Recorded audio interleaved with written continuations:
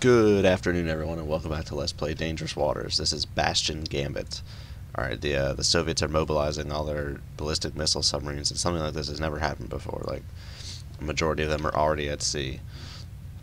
And according to intelligence, they appear to be heading east instead of north and northeast. Because normally the Soviet boomer doctrine is mostly just to go out here to the Barents Sea, or the Kara Sea, or underneath the ice cap and just patrol out there, because the missiles could still reach America from there, but they seem to be heading this way, and that's cause for concern. Well, not really cause for concern, but just like interesting. So we're the closest sub in the area, so we've been sent to investigate. So our mission is to track and acquire a boomer and follow it. See where it goes. So let's see what we have on the sonar here. The toad looks to be pretty clear. It's going to be pretty noisy. This is a pretty choppy sea. It's storming. It's shallow water. These are not very ideal sonar conditions here. But we'll have to make do with what we have. So let's check out the narrowband here. I'm trying to bring up a little slack on the toad because I'm afraid it's going to drag on the bottom here. Now, oh God, I just figured this out the other day, which one was the TB16 and which one was the TB26, but I forgot. One of them is more... No, never mind. That's only on the Seawolf. On the LA, both port and starboard total rays are the same thing, so never mind. But yeah, let's check out the narrowband here. I thought I just saw a shimmer or something. Anything? Oh, I feel like I'm seeing shimmers. But no, nothing on the narrowband. I know the toad is streamed, but it's probably just too shallow here to be using the toad. Anything on the broadband? Man, I'm not seeing anything. Anything on the toad? Anything at all? Nothing. Damn. I'm not seeing anything. Not a soul. Well, alrighty then. Let's see here. Okay, so what do we have here? That line's kind of messed up, but whatever. Contested waters claimed by USSR. Alright, so I'm guessing this line right here is like the official international 10 nautical mile range or whatever. Yeah, or 12 nautical miles, whatever it's supposed to be. Or 15, maybe. It might be 15. According to international law, these are for sure Russian territorial waters, but apparently the USSR is also claiming that this whole area here should be territorial waters. What's our course? We are heading straight for Russian territorial waters here. It's because we're this is Gremicha, and this is where SSBNs will be coming out of. So maybe there might be some boomers like right in front of us, but we just can't see them because we're going on such a interesting course. So I'm going to turn left here. Maybe we can go a little deeper and try to improve sonar performance. We're pretty close to this surface clutter here.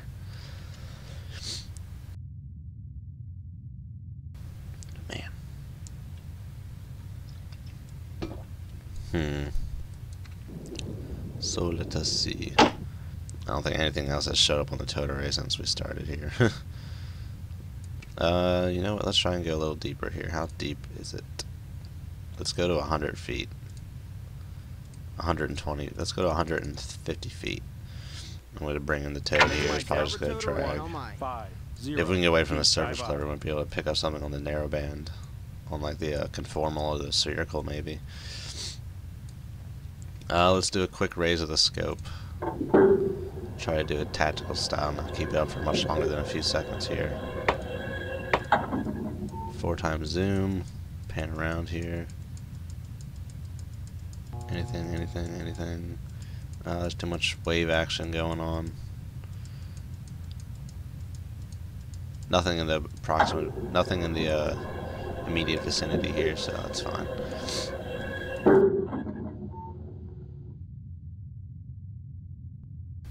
I got some water here. I seem to be quite dehydrated.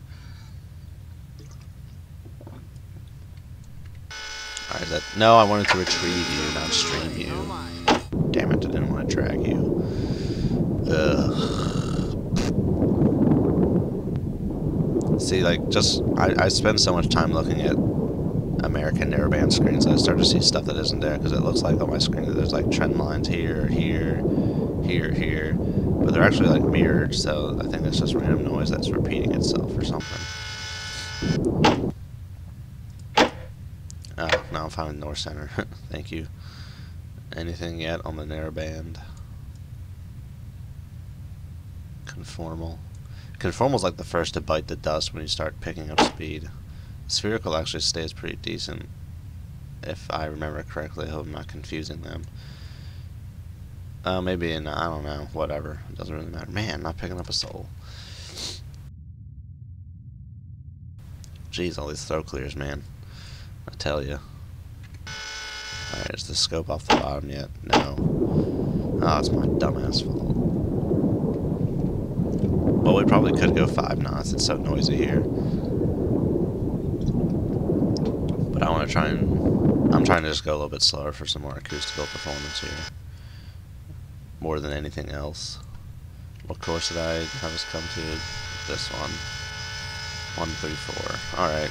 40 degrees out. Let's just do a little bit of a time speed up here. Is that enough for the toad? Nope. Retrieve.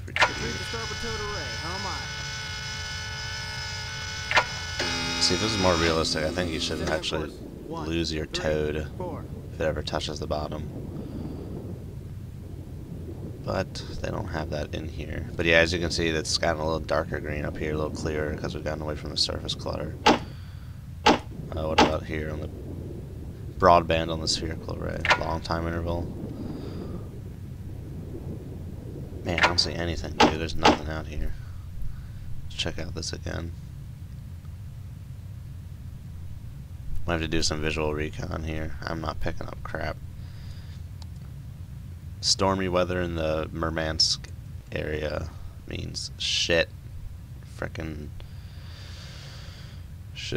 sonar performance. Kola Peninsula, because it doesn't really get too deep until you go off to this like continental shelf off here, and even then it's still, I mean, it's 1,000 feet, but it's not deeper than crush depth. Cape Cannon, Nos Cannon Peninsula, Kola Peninsula, the White Sea. Yeah, this is where that one quick mission with the Seawolf was, right here in the frickin' White Sea, Russian territorial waters. It's crazy, man. It's almost wide enough to maybe have like a sliver of international waters in there, but no, that's Russia's backyard right there. It's like the equivalent of like an Akula trying to go up into like the Chesapeake Bay or some shit. But here it's actually like deep. You could actually stay submerged the whole time. Chesapeake Bay is too shallow for that crap, unless you're feeling rather daring. Alright, the toad is straight. I'm not seeing jack shit. Not seeing a soul. Whoa. Did I see something? I'm going crazy, man. I'm trying to see shit that isn't there.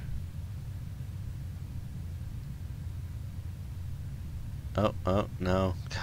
I'm so used to like seeing like something right here. This is like the 50-60 frequency line area. I'm just so used to wanting to see something there, like a sliver of a black line to note a faint contact, but not a soul.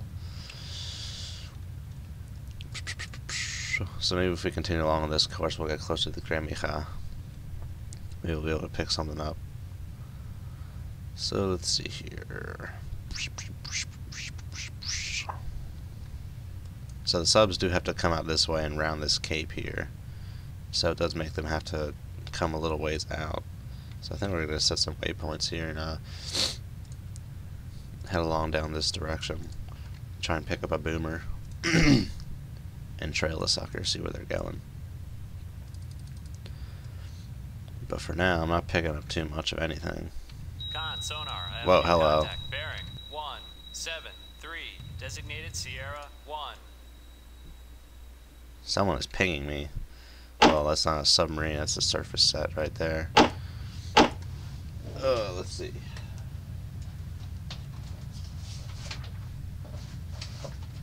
Got my sonar profile sheet, which you can find in the You can find this in the manual section of Dangerous Waters. It has all the sonar profiles of every single ship in the game, and it also lists active frequency ranges. So let's see here. Active frequency range of a ship. Okay, what was that frequency? 3500? I actually don't have the active frequency things on here. Shit, I lied. Okay. Yeah, I think that's a different document then. Well, damn. But I actually think the USNI reference will tell you the ranges of active sonars here. Active frequency ranges, there you go. 2 to 5 kilohertz is a submarine hull-mounted active sonar. 3 to 8 kilohertz is a surface ship hull-mounted active sonar. So you can't rule it out one way or the other. It could be a sub or it could be a surface ship. But I'm willing to bet a decent amount of money that's a surface ship. Submarines don't ever ping. That's just asking for. It's like signing your death warrant right there, man, I tell you. But who is pinging me? They're definitely coming from Gambit, probably close to this cape, probably rounding the cape actually. Or it could be a patrol boat, a corvette or something. Well, what's the bearing? Let's check it out. Oh, and of course I'm at an angle that's too, it's the baffles of my towed array, so I won't be able to pick them up. But maybe on the cylindrical. Oh, dude, the bearing, 173. 173. Nope. Nothing on the cylindrical. That's in the baffles of the conformal and the baffles. Oh, hello. Hello, indeed. Oh, we just had something. Contact. What do we got? We got 50, 125, 360. 50, 125, 360. Alright, well, the 50 denotes it's a frickin'. It's Russian. It's not American. American ships don't start with 50. A Victor 3 maybe, or a Delta 4 perhaps. What about surface ships? Or it could be, it's probably a Nustrashimi, Nanushka. Yeah, it's probably a Nanushka. Maybe a Nustrashimi, but I doubt it. That's more of like a bigger surface ship kind of thing, and Nanushka is more of a patrol type craft. I wouldn't expect to be getting a ping from a Victor or a Delta 4. So it's probably a Nanushka. So let's go ahead here. Now this is with no...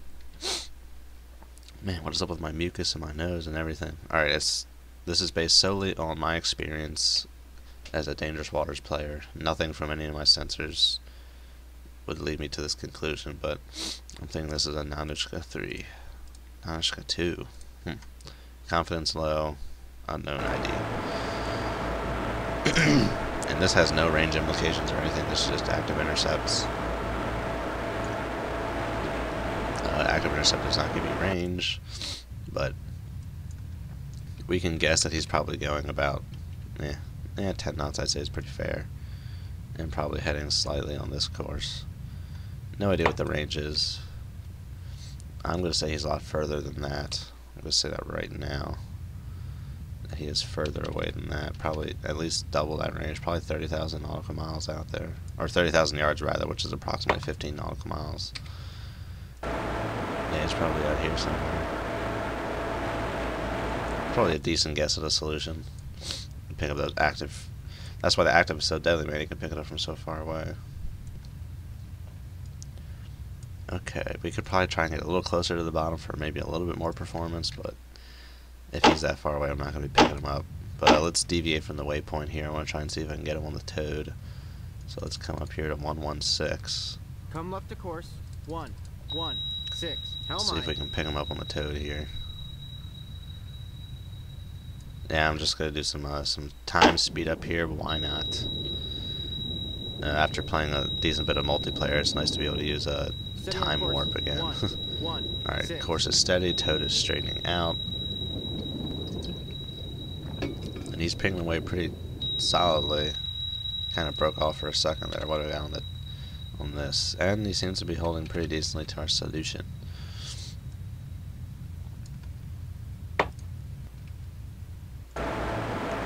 I'd say it's a pretty decent solution. Pretty good guess there. Man, these throat clears are killing me. Alright, where was he? He was around here. Hello. Whoa, we got 2 contacts here. Victor 3. Well, yeah, that's why it could also be a Nanushka. But we don't have enough data to make that determination or not. And there also appears to be another contact behind it. I don't know if you can see this black line right here at the 320 frequency scale. And I keep dropping my sonar profile sheet on the floor. I just need to put it right next to me here on the desk. So let's see if we can get rid of this Nanushka. See if we can isolate this background contact. Nope. They're pretty much on the same frickin' bearing, man. Well, we can designate him Sonar, I have a new contact. and designate the Nanushka. 173, designated Sierra 2. Con sonar, I have a new contact. Bearing. It wants to say both are Victors, but one of them is a Sierra 3. one is a Nanushka. We know that for certain. So, but yeah, okay. So it looks like I'm probably, if I can't see any of the other frequency lines, I'm going to assume that means that they're on the same. The first 2 frequencies are the same. So 50, 125, 320. That is most likely a submarine. Probably a Typhoon. It could also be an Akula, but I don't think it's an Akula. It's probably a Typhoon. It could be an Oscar II as well, but they're not really SSBNs, they're SSGNs. They shoot cruise missiles, they don't shoot intercontinental ballistic missiles. Whoa, hello. New frequency line. What have we here? Is he juicing it up? What do we have on the frequency line? 983, where's that nonage go? Yeah, see, the 4th frequency line for Victor 3 is 1150 hertz, and this one's at 983. Nanushka. Oh, okay. Nanushka is at 815. Okay, well, this could also... Well, no, I don't think it's this other contact here, because this line wouldn't be showing up if the other one was barely showing up. So what has this frequency spectrum here? We're looking for 975s. What has 975? None of these surface ships do. The only thing I found that has 975 is a frickin' Ohio. That's not right. Let's go back over here. 975. Yeah, Ohio. Oh, Delta 4. So it's actually a Delta 4. It's not a Nanushka. So it's a Delta 4 pinging us. 975. Yeah, it's the Delta 4. Which one are we looking at here? CR2. Give me CR2. It's not zooming in. Sierra 2. Classified contact. Delta 4. With high confidence. And then Sierra 3, this is probably the Nanushka or something. Bearing 173, 173. Well, they're both on 173, so I'm going to go ahead and say this is the Nanushka right here. Because we are picking up a strong frequency from the Delta 4. Very strong indeed. Do I have him on the broadband? I should be able to have him on the broadband. Yes, I do. So now we can check out the Demon. And if it is a Delta 4, turns per knot are 7. All nuclear submarines in this game are 7 TPK. I have not found an exception to that rule. So 12 knots. Very well. So Mr. Sierra 2, 12 knots. Most likely this type of direction. And give me a range 25,000 yards. 12 knots, hold steady. And we only have two contacts here, so very rough solution. But I'm gonna go ahead and say Sierra 1 and Sierra 3 are one and the same. I think that's a good choice here. I don't think the Delta 4 is pinging.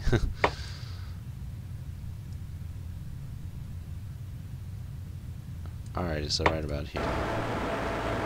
They could potentially be that close together. The Nanushka could be escorting the Delta 4. Delta 4 is probably on the surface right now.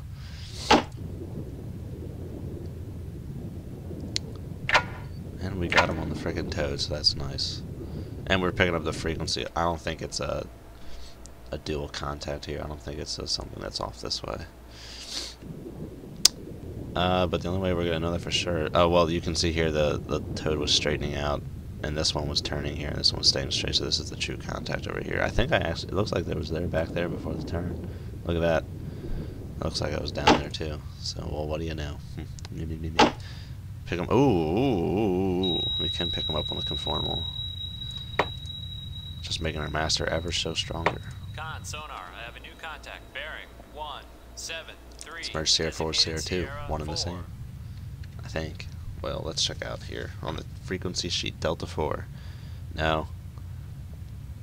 Delta 4 third frequency is 360. This is definitely 340. Wait, so let's go back here.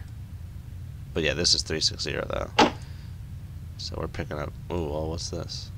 Okay, this is the Delta 4 again on the cylindrical. Con, sonar, I have a new contact. Bearing So Sierra 5 and Sierra 2 are definitely one and the same. Designated Sierra 5.